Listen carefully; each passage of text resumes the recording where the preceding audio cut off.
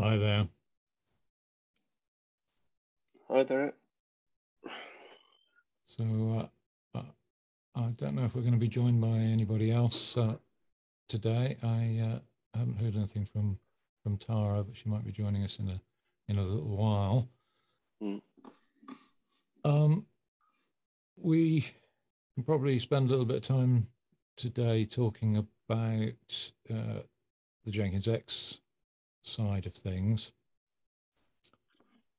because it would certainly be good to start to set out some reference implementations of some of these best practices, and show how that you can do that in a platform like Jenkins X. Mm. That would be excellent. To at least start to plan what we are to figure out what we need to plan. Yeah, so let me just fire over to this. Yeah. So what we've got in here is a series of different sections where we're trying to encourage the development of this best practices site with additional content. So obviously the primary content is in the learn section, but what we would like to do is build up some general resources, but also in the community section to actually have some, if you like, worked examples or references from community projects, showing how we can leverage those tools to actually build on best practice. Yeah. That's awesome.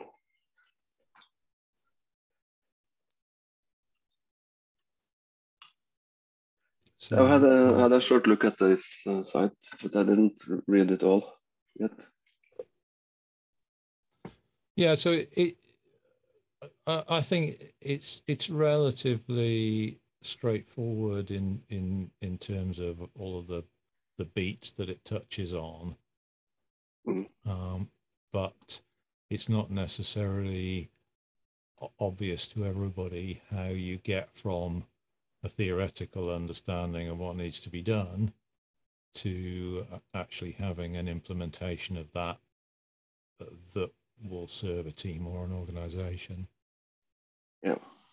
Now, obviously, Jenkins X already does a large chunk of what we've got in best practices, but suffers from the opposite problem, which is that it's a magic thing that you install, and then you need to spend the next 2 years working out what it can do for you, because it does so much that it's you're almost discovering its capabilities by accident, by stumbling across them, rather than having a clear vision for how the tool is going to support you in your business needs. Yeah, absolutely, and that's about documentation for one thing, and there's also some unknown code here and there, so we need to kind of get into it and try to align with how you define continuous delivery and how to solve that, and then see how Jenkins X lines up. So I think for continuous integration, I'll have to look closer at that. But I know there's one thing that we don't do, and that is with the GitOps drift detection. Is that part of this guide as well, or would you consider that outside? So that's not something that we've gone into great detail on at the moment. but it's likely to be something that we develop over time as we refine what's there at the moment. So I think a good first step really would be to have some sort of white paper that would map the basic concepts that are in the best practices guide onto capabilities within the Jenkins X platform. Sure. And that can be done in a sort of narrative style, so it can be relatively conversational, and it probably needs to be done at different levels. So I would say the first thing to do would be just to do a general conversation about how each big chunk piece in best practices fits to what Jenkins X does. And then that can be the kind of overview introduction to best practice with Jenkins X. And then later you could drill down into more detailed examples of solving particular problems using that platform.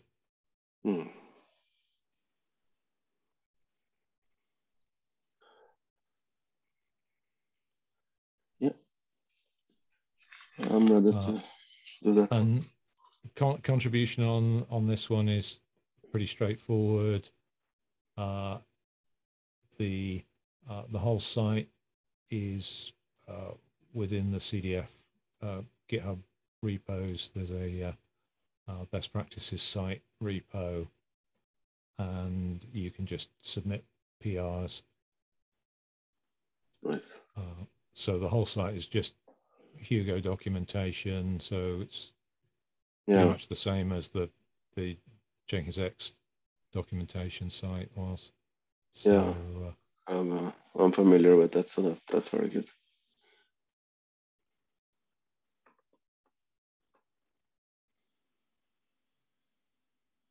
So is that something that the team is going to have capacity to look at, do you think?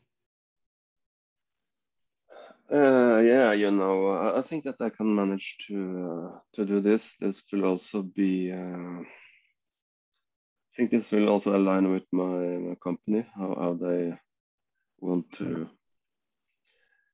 work with best practices and kind of be aligned on things like agile work management, work modes. I think this goes very well into that system. And I think from a CDF perspective, it would be a really worthwhile thing to be doing, because it looks like the focus this year is going to be on trying to get more reference examples of all of these patterns and start to tie together the work that's been done previously, so that it's easier for people to get from a theoretical understanding to actually consuming these projects and using them in ways that add value. And obviously it's going to be a great way to help promote adoption from a Jenkins X perspective, because if you can demonstrate a strong fit to best practice, then it becomes much easier to get people on board and using the tools.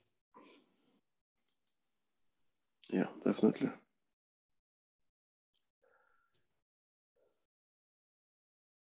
So I see Tracy's joined us. Hi, Tracy. Hello. Yeah, hi, everybody.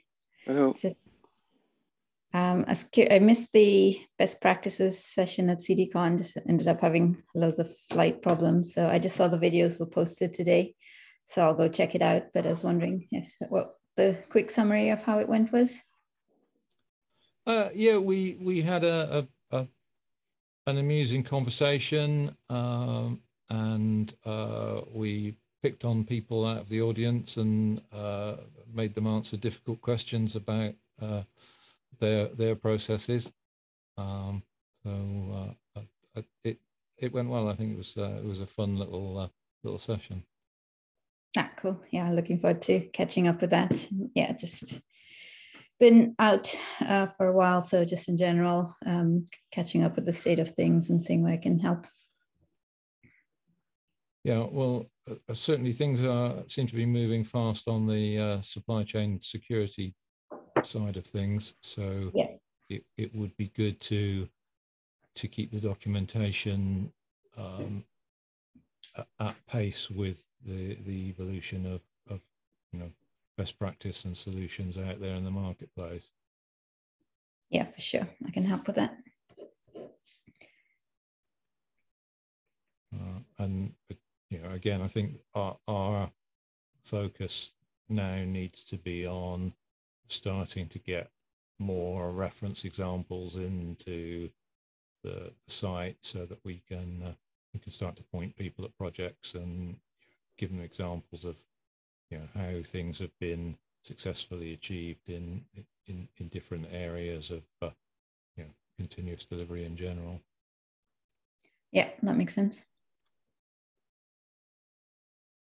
So I don't know if there's anything that you might be able to put together from a white paper perspective that we can include in the community section.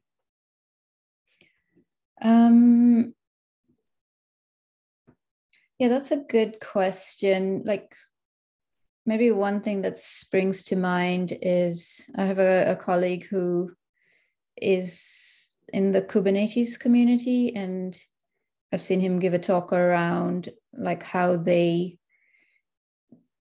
use the salsa levels to incrementally kind of evaluate where they want supply chain security and then work through what they could fix and improve, like adding SBOMs and then code signing and all the different things they tackled and the problems they're hitting. Would it be that kind of thing? Yeah, I mean, recently I've seen a number of demos from people who are building practical solutions in the space, and the challenge always seems to be with those demos that there's an abstract talk at the beginning about all the scary things that can happen to your supply chain, and then there's a demo of magic happening, but there's a huge gap in the middle of the whole. What are the concepts? What's the mindset? How do you actually need to approach this from a practical perspective? And where do certain tools add value in this whole puzzle? Yeah. So it would definitely be good to get some content in there that goes from the abstract theory that we've got on the best practices learn side, to more examples of solving specific problems in that space. Cool. Yeah, and I wonder if we can get some of the Tecton folks. They were talking about the practical ways they're trying to improve Tecton from a supply chain security. And I think there was a talk, or I've seen a document where they sort of go through all the different criteria and things. I wonder if that would be a nice practical example to include somehow. Yeah, I think it would be very good to have a Tecton specific white paper that goes through the capabilities that the tool brings and how they address some of the broader challenges. Right. Yeah, I can speak to Andrea about that, but I'm sure. Yeah, I'm sure I've seen a really interesting document. I think we could clean up or fashion into a white paper with some context around it and connect to this. I'll look for a link. And I think that's obviously going to be an area where Jenkins X is going to be incorporating capabilities in that space. So it's another set of examples that we can look at in the future of how Jenkins X is using those tools to simplify that, approaching that problem set. Yeah. One question on Jenkins X, maybe for you, Christopher. Does Jenkins X do anything with Tecton chains at all? No, we don't do that. Or actually, we have Google Summer Code student who will work on the software supply chain security. Nice. And he is starting this week, I think, or next. So we will see what he can do for us. If it's Tecton chains or something else, we will see. Yeah, no, that should be super interesting. And feel free to loop him into the best practices discussion, or point him at the documentation, so that we've got some continuity of concepts and spanning across, because it'd be nice to work from that best practice, almost like a set of high level requirements, and then drill down into actual capabilities. Yeah, I'll try to talk with him when it begins. Even though I know there are plans to join the security SIG, a separate one. But I think it's going to be a year of sort of gluing things together, because there's lots of capabilities now out there and evolving quite quickly. And if we can keep pace with that and start hooking those things together, it's definitely going to be very beneficial overall.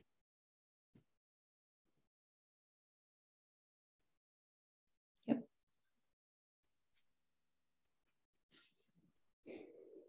Yeah, nothing else from my side. Okay, well, it doesn't look like anyone else is going to be joining us.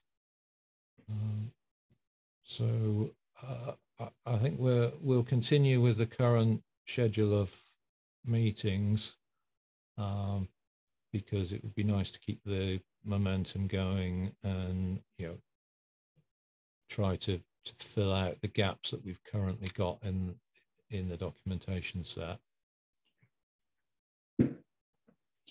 Yep, works for me. It would also be good if we could maybe encourage a few more people to get involved and now start picking up on the next level of work. Because we're mostly there with the general best practice, and we can go into more sort of maintenance mode on that now. But really, the important piece for this year will be about aligning all the projects within the CDF so that they've all got a connection from best practice through to implementation on those projects. And then there's also a lot of opportunity for members to get involved in writing white papers about how they're solving particular problems in their organizations or with clients, and so we get a much broader, much more inclusive view of how to approach the challenges.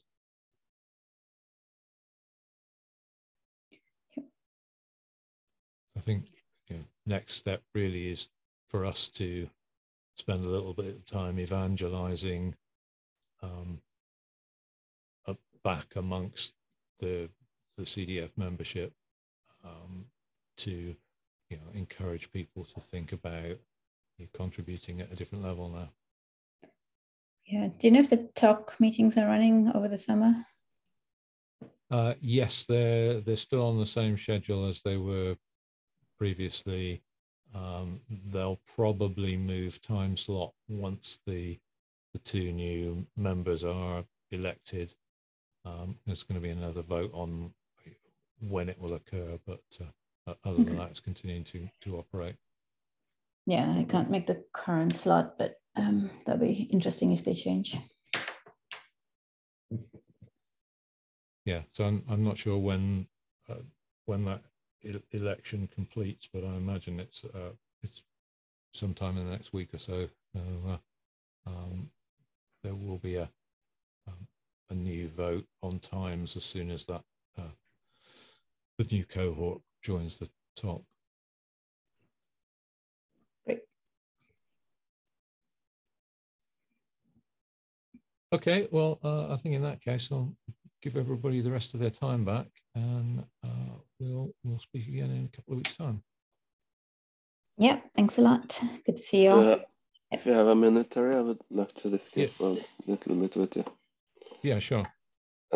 Just kind of thinking about this whole idea of continuous delivery, and kind of, I think you touched about it in your or one of the documents here about there's a difference between when you if you know something or you believe you have found something to be true and you want to implement that. That's one mode, and another mode is when you're kind of, you know, that it's kind of more vague-ish area. You are more unsure of the territory and what to do. So I think that kind of if you idealize these two modes, one of them is the classic waterfall model, where you actually know everything, or you believe you know everything in front. Sometimes you can actually know quite a lot, but not everything. But other times you know a lot less. So, you know, in the one mode optimizes for experimentation and the other for more stability. Do you understand where I'm going? Yeah. So the key part about that is that all of these tools that we have for continuous delivery and DevOps and things like that, they're all born within the iterative exploratory model of the world.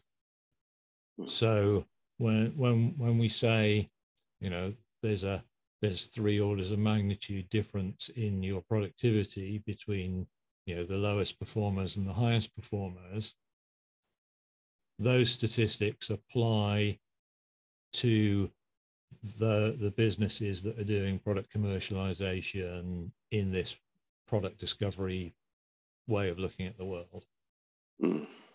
So whilst you can apply continuous delivery and all of the tooling in a more strategic, you know, long-term planning model of the world, it doesn't give you many of the benefits in return, because you just don't get that massive acceleration, because the rest of the organization is effectively fighting against the optimizations within the technology. So there's not much point in being able to do continuous delivery if it takes you 6 months to get legal sign off on everything before you can put it live. So that's why that stuff is really important, because for many organizations, if they genuinely need to go faster in order to survive as an organization, then they need to understand that the problem isn't actually in their engineering team. The problem is that they need to restructure the organization to be able to enable a more efficient engineering team to deliver for them. Yeah, sure. I totally get those differences you're talking about there. but even within one project, you could have like you create you need to sell tickets, and you have a feature that sets the price on the ticket and allow it to sell. But you can have do experiments on top of this again, where you don't necessarily have the same demands to stability or test coverage or even security perhaps. I don't know. There's some thoughts I have if we should introduce some kind of duality here. Well, I think what I found in practice is that it can be quite harmful for organizations to start adopting tooling that's designed for a model that doesn't match their own business model. Because what happens, and I see this a lot, is that adoption of these methodologies is often driven from within an engineering team.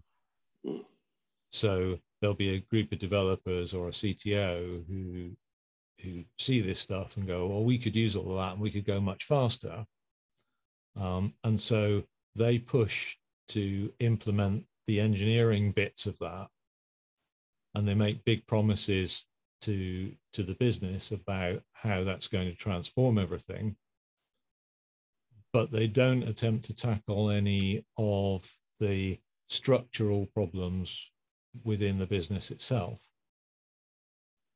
And so what happens is that they invest a lot of time and money in buying new tooling and setting up the teams and training the teams.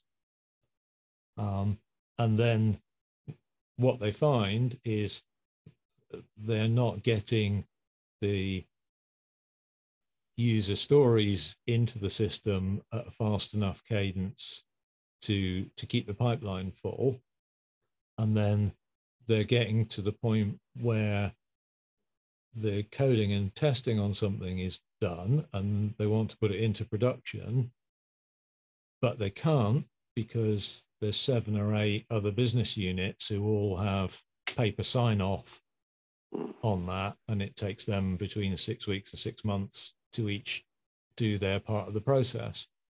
And so you just end up with backlogs at the beginning and the end, and the engineering team is more efficient, but it's actually then spending most of its time just sitting around cooling its heels because it doesn't have anything else to do because it's waiting on everybody else.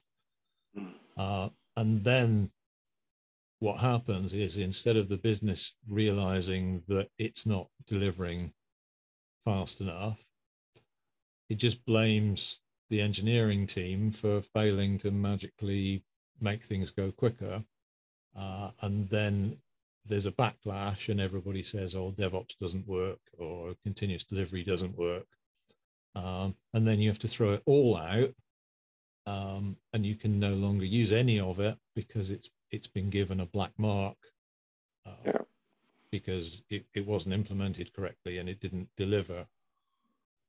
So I always advise that when people are looking to do the transformation, the first thing they do is start the strategic plan for transforming the structure of the organization, and that the engineering part and the tooling comes a fair way down the chain in terms of what you actually need to do if you're going to be successful at this. Yeah, I understand where you're going now. It's about simply structuring the organization to allow rapid change, and that also means kind of something about you can't have all these sign-offs with 5-6 different departments and all that. You have to give more responsibility to the ones who are closest to the product and the market and the code, all of that. And Yeah, I'm actually thinking that, yeah, I'm thinking about my colleague who's an agile coach is talking about methodology which is called tight, loose, tight, which is often teaches to government organizations in Norway and abroad, not very much abroad, but at least in Norway, about how we should make sure to define a vision first, where you give the employees an idea what they want to achieve, and then you let them loose to solve the problem. And after they have returned with a solution, you compare the solution with what your idea was. That's the second type. And this mindset gives a lot of freedom, and it also gives the management also a lot of easing their burdens, because they don't really have to go and check that everything works all the time. So the classic problem in this space is in understanding the difference between a startup and a mature enterprise or government department, because they're very, very different in the way that they behave. So intrinsically, in a startup, all of your employees are motivated by the value of the company, because your salary is not very good, but you stand to make all of your rewards on the exit price. So the more effective the company, the higher its valuation, and the higher the value it will exit at. So everything is focused on the price of the shares, which means that everyone is highly motivated to do whatever's necessary to maximize the customer experience, so that you get more customers, you retain your customers longer, and you get more engagement. And all of those things push up the value of the business. There's very close coupling between the rewards mechanism and the correct behavior to improve a customer's solving a customer's problem. Now, if you look at a conventional mature enterprise with a long-term product, or a government department that's trying to solve a particular social problem, there the structure and the incentives are very different. So you typically have a strategic plan, which is, these are the goals that we want to try and achieve over the next year. And then everyone is rewarded purely with salary, perhaps with some level of bonuses attached.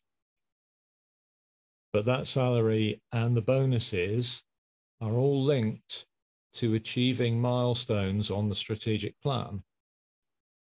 So once a year, you set out all of this strategy, you set out all of the rewards for everyone on the team based on that strategy, and then you send them out to go and do it.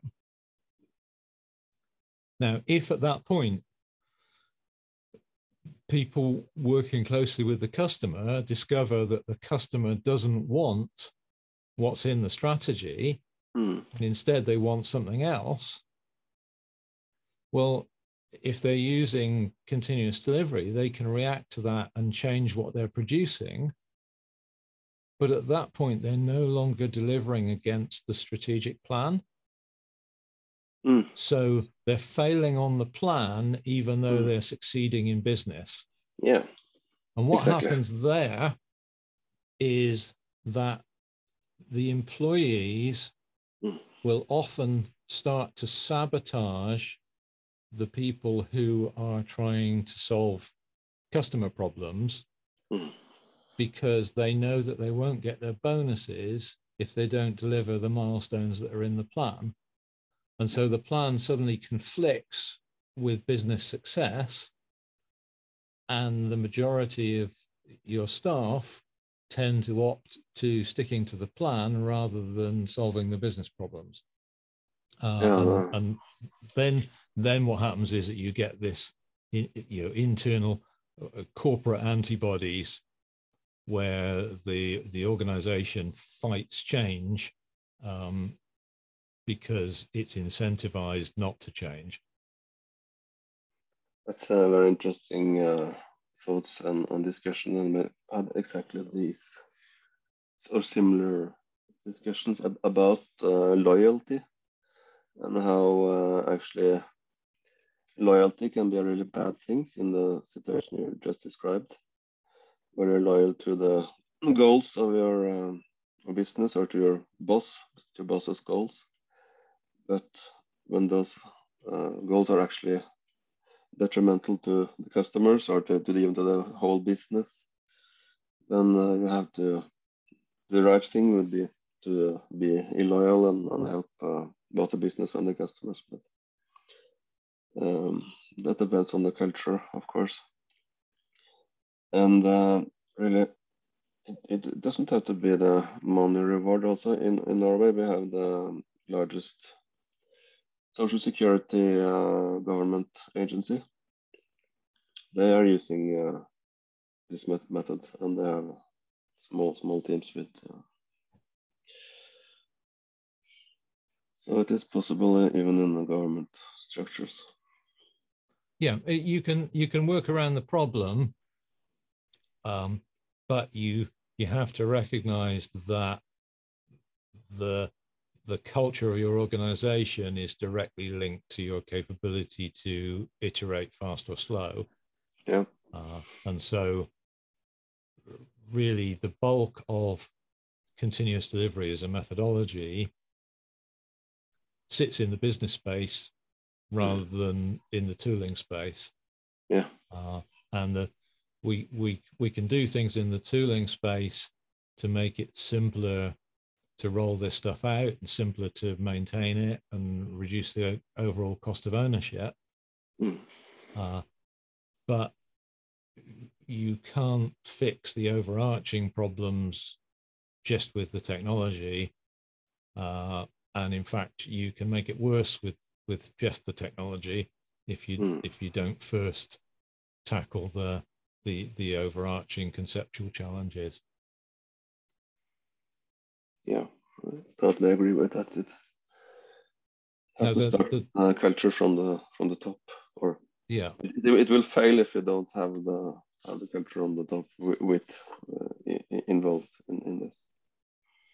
Now, what's really nice about tools like Jenkins X is their ability to provide a very simple path into that new methodology by lowering the barrier to entry. So obviously, cloud native is the ultimate technology stack if you want to be able to iterate very fast and have very, very short loops into production. But the learning curve to get into cloud native is pretty vertical. And it generally takes people about a year to get competent in using those technologies, and probably 3 or 4 years to get really, really fluent in delivering in that space in a reliable and secure way. Now, the Jenkins X is nice because it bundles up most of that complexity and hides it at the beginning. So you've got something that you can deliver into an organization, and it initially puts you on rails. So as long as you follow the way of working, you're getting all of the main benefits of using that cloud native infrastructure without having to understand how any of it is wired up. Yeah. And then as you start to want to do more complicated things in your application, you start to run up against the edges of what you know how to do. but then you're limited to solving one problem at a time. So it smooths out that learning curve over a much longer period. And you still need people in your organization who will get to the point where they do fully understand what's going on under the hood, but you've bought them a lot more time in which to safely learn all of that information and really integrate it into their understanding of how the system works. Yeah, right. And I was, with what you said now, I was thinking that we want to start looking at CD events and cloud events. So perhaps that can be a kind of, if you had support for that, I imagine we can swap out parts of the system with other tools. Yeah, so I think this is it's a two-layer problem, really. You've got the business-facing layer, which is what will customers actually want to be able to do with this platform. And those are the patterns that we've codified in the best practices documentation. So that, if you like, is your high-level requirements for what any customer will expect from a continuous delivery platform. But then you've got this lower level piece, which is, we want to be able to follow best practice, but we have a preference in terms of the infrastructure that we're using or a particular piece of tooling or a particular vendor. And so that's where being able to plug different components in makes it easier for some customers to adopt, because they have hard stops in terms of what their enterprise architecture allows in terms of tooling. So you'll find a lot of organizations will be heavily Microsoft constrained, and so it's not just a case of being able to operate on an Azure platform, but you need to actually be able to tie into a lot of that Microsoft tooling in order for the developers to actually feel comfortable using it and for the business to feel comfortable authorizing it. All right. So in many cases, it's a cultural problem again, but couched in vendor specific terms.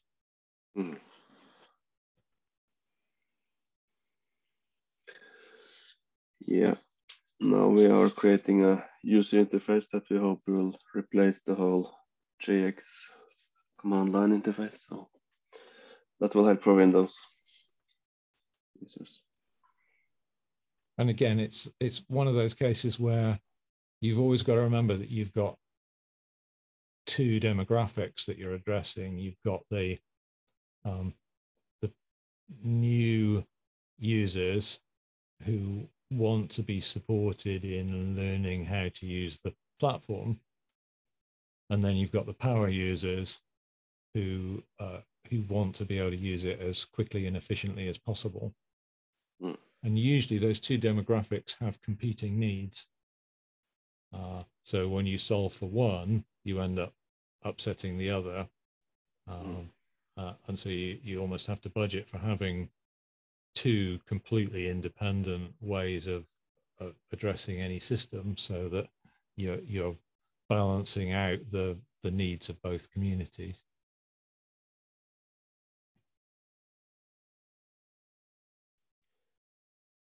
Yeah, I think that we have to be careful with that. But yeah, we have one summer student is working on the software supply chain security, and the other one on the user interface. So I think they are both important things to have in place. Yeah, and that user interface problem is a big challenge, because Jenkins X has had 3 or 4 user interfaces now, and none of them actually ended up solving the underlying problems in any sort of complete way. So it is a big rabbit hole that you go down, because of course you quickly hit that problem of, you know, where is the boundary between Jenkins X and just pure Kubernetes, and how much of this stuff do we need to control from this user interface before you bounce people out into another user interface. And then that might be fine for your expert users, but then you're confusing your new users because they don't know where that boundary is or where they go when they can't do what they need to do in your interface. That's a valid point. So I think we'll try to keep the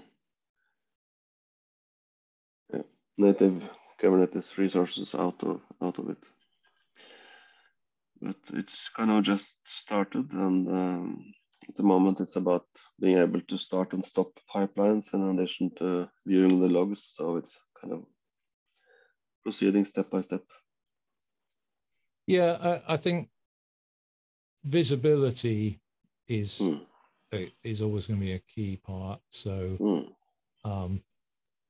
helping people to quickly understand where something is broken it is very useful. And I think the challenge is that lots of people who come to this, although they might be familiar with a client server kind of architecture, they'll still have been mostly dealing with monolithic single threaded applications that have a concrete flow. And so the main challenge is getting people to understand that you're in a distributed parallel environment now, and that multiple things are happening simultaneously in many different places on different servers, but they're all interconnected and communicating, and therefore you can't easily follow through a single thread because things are forking into multiple processes, and stuff can fail at any point within that. So it becomes that much harder to provide a good view on what's happening. And the way I used to work was to basically have a 4K monitor full of terminal windows, providing multiple different views on bits of the system. And then when I was deploying things, I would be able to observe the behavior of multiple facets of the system, and then see where stuff had got stuck fairly easily, because you're looking from 50,000 feet on multiple views, whereas most of the previous user interfaces were trying to be a bit more Jenkins-like and saying, here's a pipeline view, and you keep drilling into things. And, but the problem is that you when you've got these deeply nested forking processes, you don't know where to drill into until you've done that 50 or 60 times and have got a feeling for what's going on and where it breaks. So you almost need to get that, multiple windows on all the activity, rather than try and make a hierarchical model of what's going on. Yeah, we're working with at least error handling on the pipelines and that, and but definitely there's a lot of systems to handle, and I think it's mostly about take them pipeline as errors, and how much further they will go in debug or in logging and adding. I can't really add handling of things like DNS and certificates and all that into the same UI. That will be kind of too much. That's Yeah. another. Now, in my experience, pipeline failures were actually relatively rare. Yeah. And so the most common failures were the Git webhooks not getting through or not triggering correctly, certificates not getting provisioned in a timely manner, and basic problems with Kubernetes YAML not being generated correctly. So stuff would break outside of the system, and it was very hard to find that, because often it was edge cases sitting around the outside of the system, which wasn't even communicated to the user that this stuff was going on. Yeah. So you needed to drill into some obscure bit of the application to find out that there were extra logs that you didn't even know existed in modules that you didn't know were running, that would tell you that, okay, that thing was sent from GitHub, but it didn't arrive, or GitHub never sent it. So those types of problems are the ones that most people get stuck on. Yeah, right. Yeah. Yeah, when we were talking about SIG, perhaps you could add some trace ID to things, but I don't know if that's even possible with these interconnected systems. But if there was, I think you can take an observability approach. So you can start to provide a lot more information from individual modules back to a place where you can choose to then expose views on that. And then once you've got that information, you can start to set expectations. So, if you've made a commit using the tooling into a GitOps repository, will you expect certain things to happen in the near future in other areas of the application? Right. So then you can start to design monitoring systems that are making assertions about expectations and then tracking to see if they happen. And then that helps you to then build smarter systems that say, oh, well, the user did this, and I was expecting the following things to occur, but they didn't. Right. And I know at the first point at which I should have seen some activity, and I didn't see activity there, therefore the problem is upstream of that, and you can then tell the user to go and look in a particular area. So it's almost like it's the reverse of logging as you're going along. It's saying you should expect to see a log generated from this place, but that log never arrived. Therefore, your problem is in this area, and you need to go and investigate that. Yeah, that's a nice idea. And of course, that's much easier to do in a cloud native environment, because you can just fire off lots of little things that just sit there and wait for something to happen, and then clean themselves up afterwards. So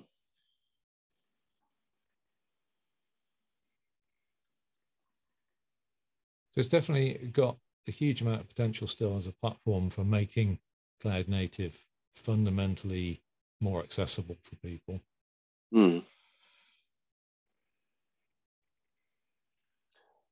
Definitely. Just get rid of the bugs first. Okay, well, feel free to shout if you need a hand with anything. And Sure. look forward to talking to you again soon. Yeah, sure. Thanks for the talk. It was very nice. All right. Bye. Cheers then. Bye-bye.